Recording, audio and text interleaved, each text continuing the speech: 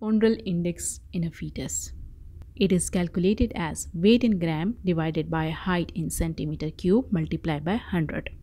Ponderal index is different in different types of IUGR. There is normal ponderal index in symmetrical IUGR and low ponderal index in asymmetrical IUGR. The normal ponderal index is 2 to 2.5. So ponderal index formula is given here in the cloud, and when the ponderal index is more than 2, it means symmetrical IUGR. When it is less than 2, it means asymmetrical IUGR. Let us talk about some other differences of symmetrical and asymmetrical IUGR. In symmetrical IUGR, the onset is early, that is less than 32 weeks of gestation. In asymmetrical IUGR, the onset is late, that is more than 32 weeks of gestation.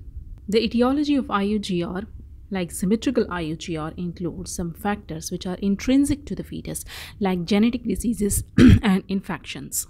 In asymmetrical IUGR, certain extrinsic factors are involved, like chronic placental insufficiency. In symmetrical IUGR, the total cell number is less and cell size is normal.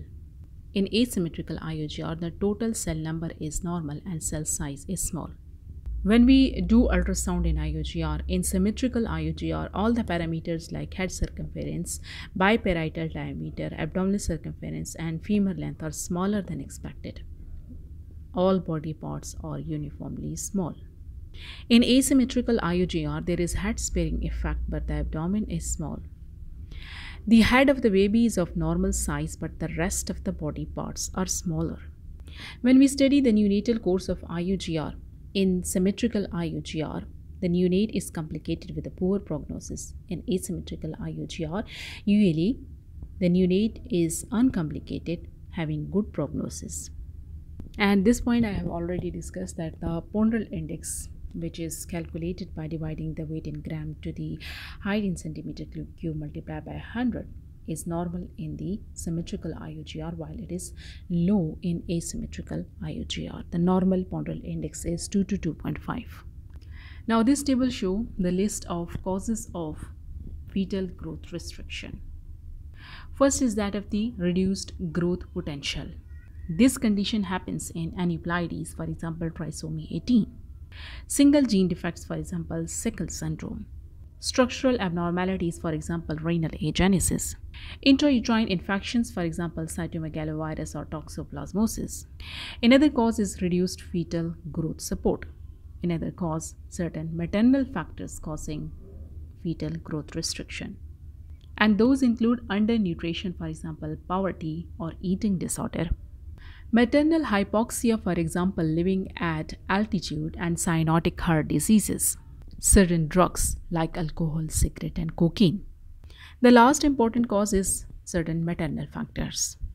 Those include reduced uteroplacental perfusion, for example inadequate trophoblastic invasion, sickle cell disease, and multiple gestation. Reduced fetoplacental perfusion, for example single umbilical artery or the twin-to-twin trust vein syndrome. Now this table shows the consensus-based definitions for early and late fetal growth restriction in the absence of congenital anomalies according to RCOG 2024 guideline. Early FGR means the gestational age is less than 32 weeks in the absence of congenital anomalies.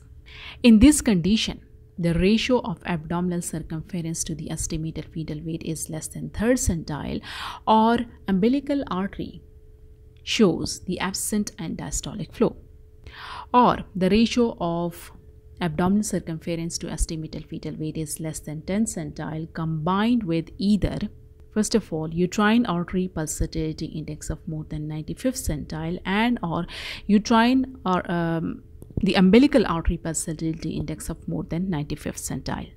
On the other hand, late FGR means the gestational age of more than 32 weeks in the absence of congenital anomalies. The ratio of abdominal circumference to the estimated fetal weight is less than 3rd centile, or we have at least 2 out of 3 of these criteria. First of all, the ratio of abdominal circumference to estimated fetal weight is less than 10th centile.